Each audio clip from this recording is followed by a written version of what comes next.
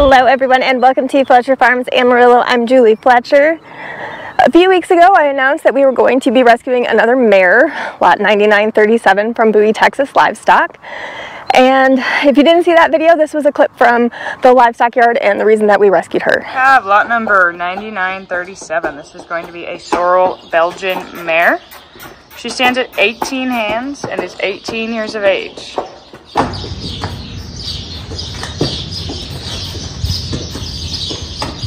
She does have some sores on her. I'll show you here. You can see some rub spots, top of the head, down the cheek. I think she has just little old ones here on her sides. And it's like she kind of got down and was in a bit of a jam, but so as you can see from that video, she needed medical attention. I called the livestock yard to ask them what that black spot on her backside was, and they told me that it was a rub spot from being in the trailer. This was our first look at lot number 9937, who we decided to name Amara, and she was in much worse shape than we thought. oh, she is huge.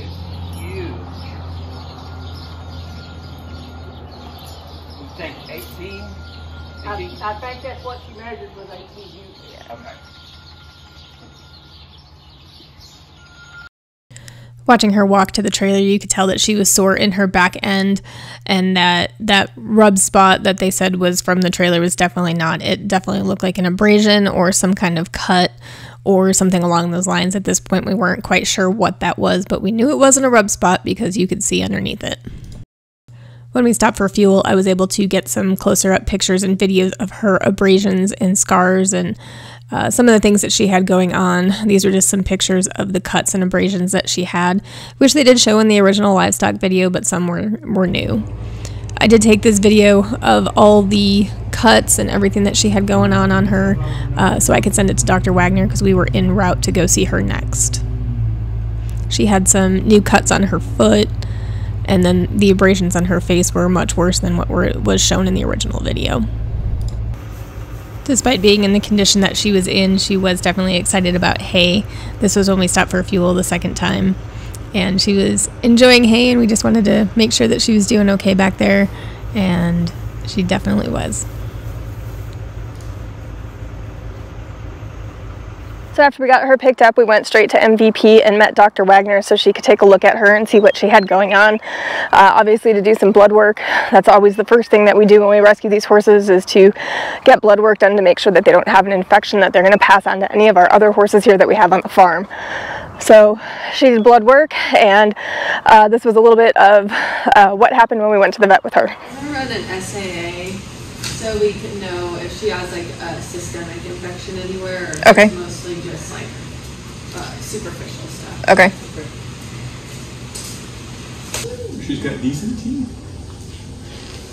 I think. Oh my goodness, I'm sorry. Teens maybe, but I don't think she is too terrible. I think that one is on her backside. It's the same. It's Just a scab. An abrasion that the wound, the outer skin died off. Yeah. It looked a lot worse. It looked like there was a hole in the other side on the right hand side. I can't tell though, 'cause I just caught a glimpse in the trailer. Yeah, and it's like black, like asphalt. That's why I was saying like road rash, you know? Mm-hmm. Well, no, that's for sure.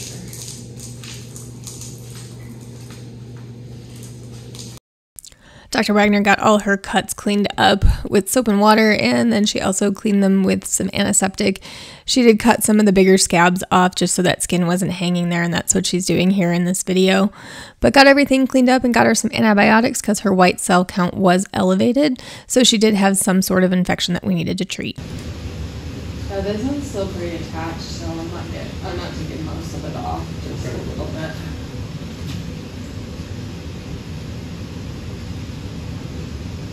But it will come. So all that's gonna fall off? It's like dead all the way. You can see where it wants to work up around this edge. So I don't know where exactly it'll stop down here, but okay. But that's just her backside, like not something else going on. Right. It's just her skin, really. Poor girl. Since the abrasions on her foot looked to be newer, Dr. Wagner cleaned those up really well. And then since it was raining, she did go ahead and wrap them. So that's what she's doing here in this video. So in conclusion of this vet visit, Dr. Wagner thinks that Amara had some type of fall, and that's what all these abrasions are from, possibly on asphalt, and that's why it's black. But other than that, we got a clean bill of health, some antibiotics, and some paste for our wounds. So after the vet's office, we got her back here to the farm. But since her white count was elevated and she did have an infection going on of some kind, Dr. Wagner suggested that we keep her separated from the other horses, from her drinking water from the same waterers. So we made a space for her inside the barn where she could be with the other horses, but not drinking from the same water. So we had her set up in the barn, and this was a little bit from what was going on with her when we got her back here to the farm. There we go. Good girl.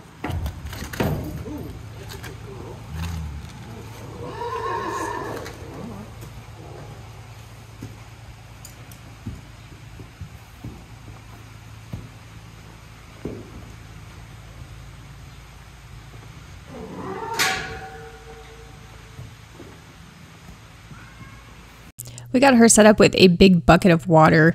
I didn't catch a video of it, but from the start we noticed that she was having a hard time lowering her head. So we didn't know if it was from the accident that she had falling on the asphalt or what the situation was with that. But we got her an elevated feeder and got her water bowl elevated as well. So we got her all taken care of, and she was tucked in for the night.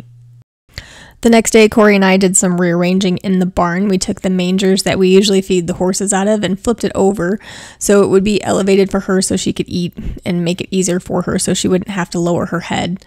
The left side of her neck is swollen, and Dr. Wagner believed that that was from the fall that she had on the asphalt.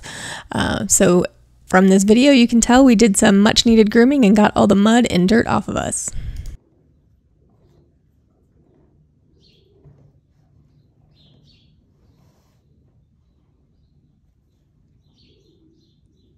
This was the following day. I groomed her again. She still had some loose hair, and I wanted to go back and get that out. As you can tell, she's actually enjoying her brushes now, and she made some really cute faces. So I enjoyed this, and I thought you would as well.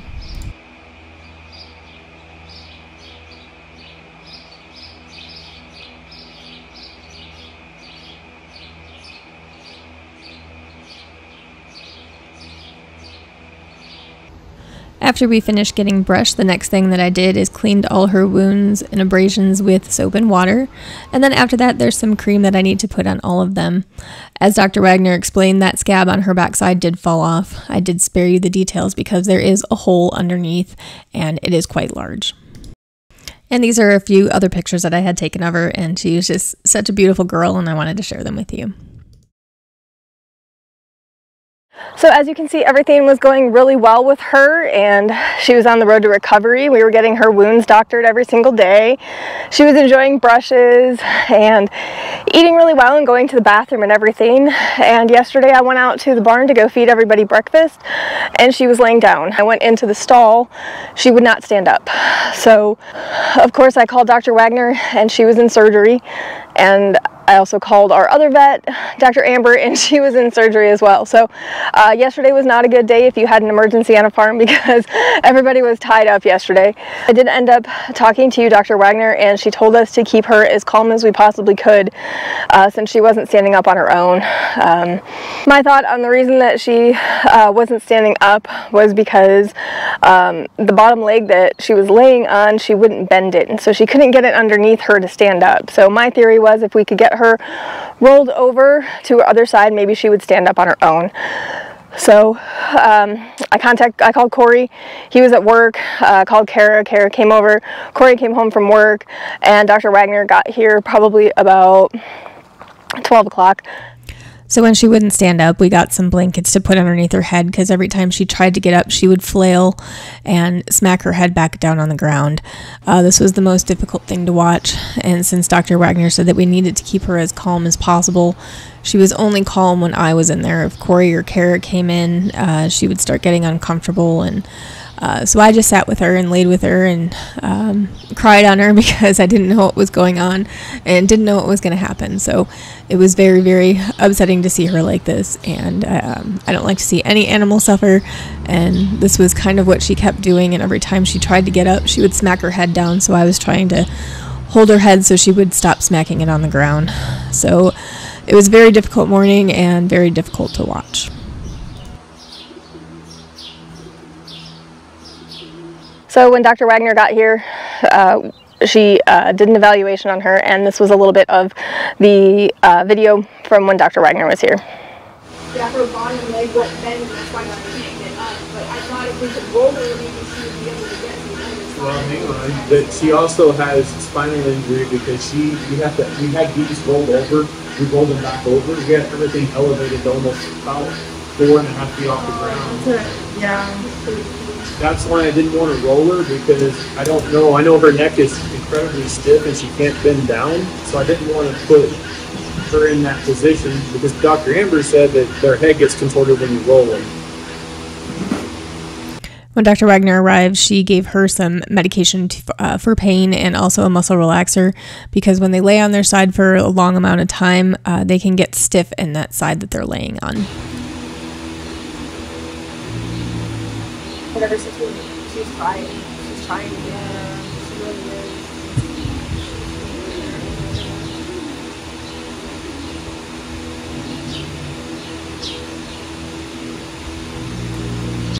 Since we knew she had an issue with her neck, we didn't know if she had hurt herself when she fell and she was having a problem with that leg altogether.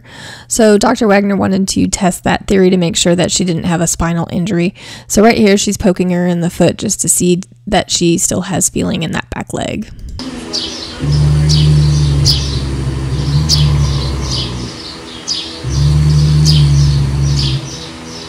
Sometimes what will happen too is, like, once they get down and they can't get back up, their muscles get tight on that side because they're so heavy laying on them. So I think that might be why now she's like, how you guys were saying, you don't know if it's originating from her neck. Yeah. I think she's having a hard time rolling up on her sternum because, like, all of her muscles, even their thighs, are tight. I bet the back leg is the origin of the problem, because that was always the one he was laying on. Yes. And it could have gotten injured, you know, when she got all the road rash and stuff too. Well, that, I don't know if that's now part of this. Like, she fell at some point and was down for some time, because now her face is exactly scratched up the same as that last. Right. Yeah, definitely could be. So it could have been, yeah, some bad injury that we don't even know. And, like, I think it's a tie, because she never had, like, really swelling that way. So usually in her I think her neurologic function is okay, like to the back end, because she's able to feel it. So yeah, I mean, I think flipping her over is not ideal, but I think it's probably the only thing she had. We did get her rolled over, and she did stand up on her own, so my theory was correct. However, once we got her standing back up, she did urinate, and it was very dark yellow, so she hadn't drank anything for about 10 hours, and she didn't really eat any of her hay from the night before, since she had gone down at 2 a.m. From what I could tell from our security cameras. Once we got her standing up, she drank a little bit of water and started eating a little bit of Alpha Pro. This was right after we got her up. It was pretty warm in the barn and she was a little sweaty, so she went over by the door to stand there. We were really happy that she was up and walking around and moving again. It was completely devastating, and it broke my heart to see her in that condition.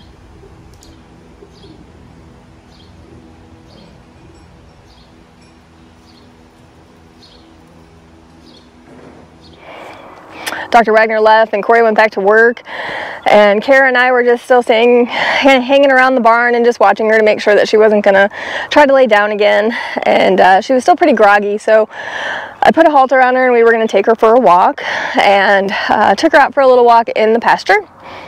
I thought it was a good idea to get her up and walking around to help with some of the stiffness from being down for so long. We did take a walk around the pasture for quite some time, probably about 20 minutes or so. Didn't include this all in the video, but this was just some of the walk when we took her out into the paddock area.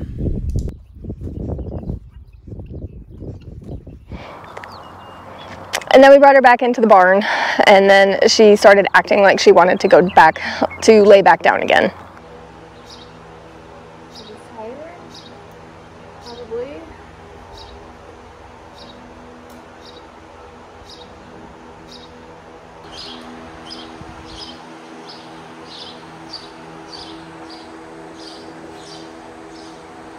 Don't do it. Don't do it. Don't do it.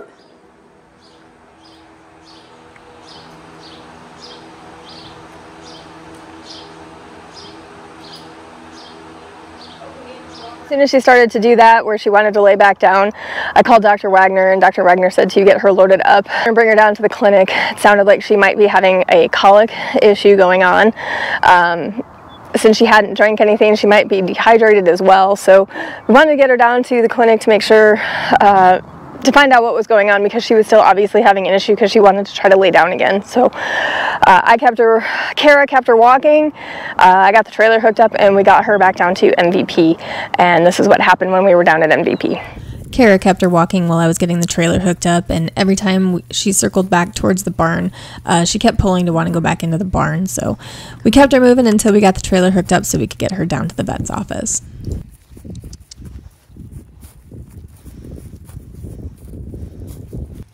When we got there, Dr. Waggoner pulled some blood to see what was going on in her blood labs.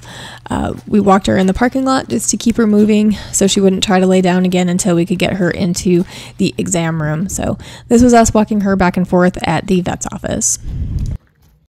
Dr. Waggoner thought since the reason that she went down in the first place was that she might be colicking, so she's doing an ultrasound here to check her stomach to see what's going on inside her, and then she also checked her lungs and everything else while she was doing this ultrasound.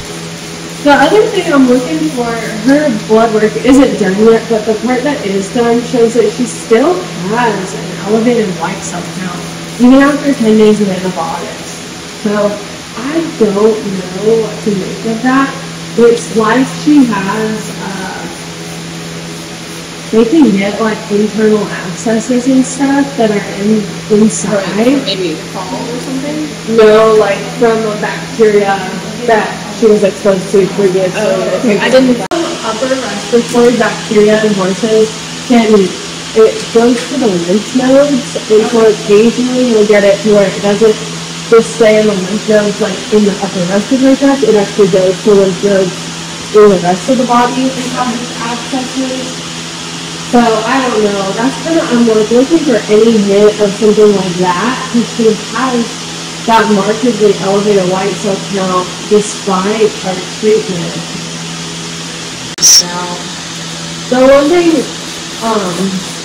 her lungs do have some evidence of disease, not an abscess, but if you just want to look at it, so these little streaks that come down, this is the lung surface, and then ultrasound can't see through air, so you should just have this bright white surface, and then everything else under this is the ultrasound. It's like it's not actually there. The ultrasound just creates that. But these little streaking down are areas where the surface of the lung is rough and not that smooth white, and so she has those spots. There's a big one, kind of all over. So she could have, you know, a pneumonia, like that maybe could be from the cause. Her lungs on this side look a little better, so okay, that's good at least. I don't really see anything that gives me any clues, but I mean that's good. Usually if I can see on the ultrasound, it's bad. Dr. Waggoner didn't see anything significant in the ultrasound, so she was going to get her some electrolytes because we were still treating this as a mild colic case. So right here, she's putting a tube down her esophagus into her stomach to give her the electrolytes that are in that bucket. So these go directly into her stomach, so the horse is definitely going to be hydrated after this.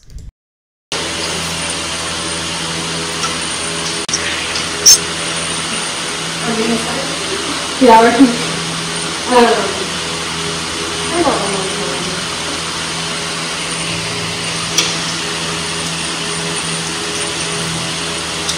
I'm just seeing if I can create a side thing to like get any extra food off.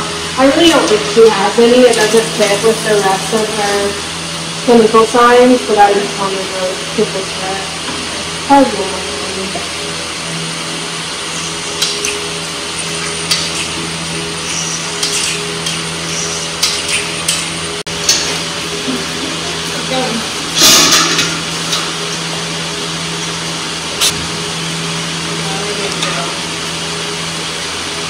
Then she got electrolytes with that. I really request put a catheter in her and run her some fluids. Because that makes everything better. I don't find anything that jumps out at me and I'm like, this is for sure why she's sick. But we definitely know she laid down. Now I'm thinking it's because she wasn't feeling well instead of the leg hurting her. And the way the leg wouldn't work when we got to her is just because she had been down on that side for long enough that her muscles were inflamed. So I don't know exactly why she wasn't feeling well on the down. Could be a mild fall, it could be, anything. Could have to do with this chronic infection that I feel like she has. So with her not being able to bend down too, I don't think she got a lot of water in that bowl. So I would say she was probably behind the power curve of dehydration from the moment we got her. Because she didn't drink any from the clean muck bucket we filled with water. She couldn't even get to that, which would set where the auto waters would sit. And I think there is something weird about her neck. Yeah, look at that. Like, look at how pronounced this side is versus the other side. And I was pressing on it there at y'all's place because I was just trying to figure out if she's not super reactive, as far as it doesn't seem like it hurts her. Right. But it just looks super swollen on that side. Right. Let me see if I can do that. But if she got hit right there, if that's where she went down on this side, then there could be some soft tissue trauma over there too on the neck, couldn't there? Just like blunt trauma.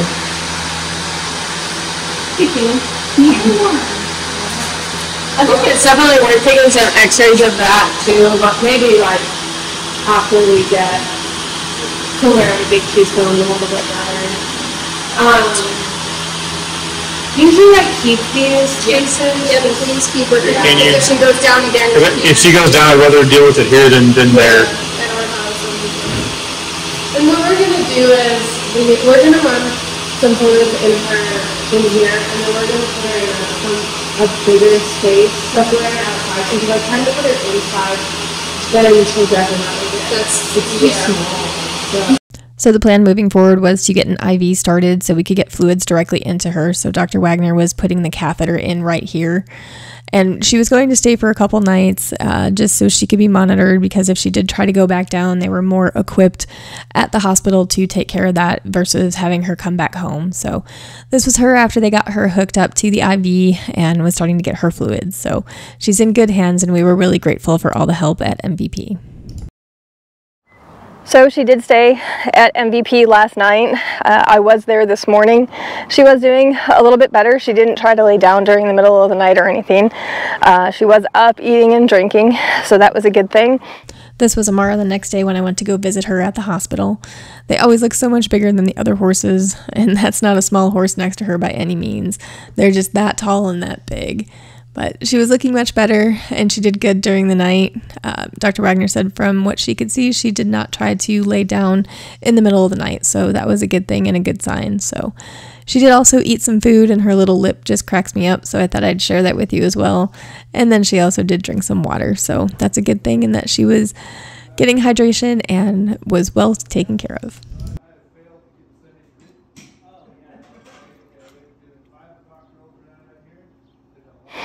She's going to stay at MVP for a couple days, and we'll try to keep you posted as much as possible as to what's going on with her.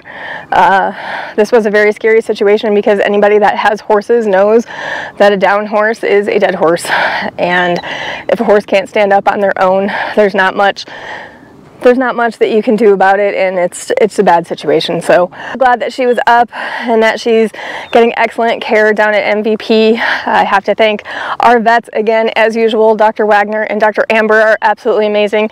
Dr. Amber did try to talk us through getting her rolled over. However, we were not we were not ready to do that on our own, so we wanted to make sure that we were going to roll her when one of the vets were here. We're going to be doing some more tests down at MVP. She was going to do some laser therapy on her neck because her neck is stiff, so we don't know if that was from the original fall that she had taken or what the situation is with her neck. So she was going to do some x-rays, so I'll have the results for you soon with that. And then also she was going to do some x-rays on her leg to find out what was going on, if that was something in her stifle joint or lower down in her leg.